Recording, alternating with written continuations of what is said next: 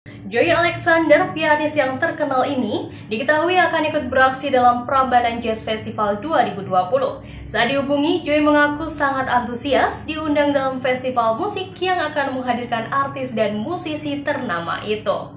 Dikutip dari Warta Kota pada Jumat 15 Mei 2020, Alenxander dari New York, Amerika Serikat menghubungi Syahrul Alimi di Indonesia. Dalam obrolan singkatnya itu, Alenxander yang dikenal sebagai pianis dan penyanyi tersebut mengungkapkan rasa antusiasnya diundang tampil di Prambanan Jazz Festival 2020.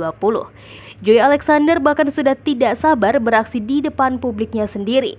Alenxander dijadwalkan akan menjadi salah satu artis yang beraksi di Prambanan Jazz Festival 2020. Penyanyi jazz berdarah Indonesia yang selama ini menetap di New York, Amerika Serikat tersebut telah memastikan diri menjadi salah satu bintang Prambanan Jazz Festival 2020. Syahrul Alimi ini saat dihubungi pada Kamis 14 Mei 2020 mengaku bahwa Joy sangat antusias untuk bisa tampil di Prambanan Jazz Festival 2020 ini. Syahrul Alimi adalah CEO Raja Wali Indonesia yang menggelar Prambanan Jazz Festival sekaligus founder event pertunjukan musik jazz tahunan itu. Alenxander yang juga dikenal sebagai keponakan penyanyi Nafa Urba itu hanya salah satu penyanyi muda di dunia yang beraksi di Prambanan Jazz Festival 2020. Selain pianis dunia peraih Grammy Awards Alenxander yang memastikan hadir ke Yogyakarta, ada banyak penyanyi lain yang memeriahkan Prambanan Jazz Festival 2020. Sederet artis dunia dan musisi ternama Indonesia dihadirkan di Prambanan Jazz Festival 2020.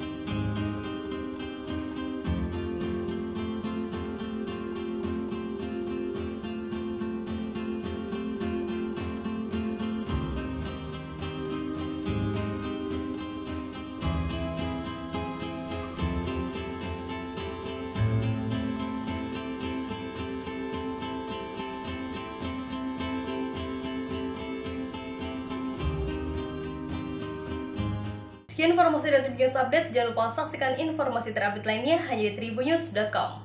Terima kasih sudah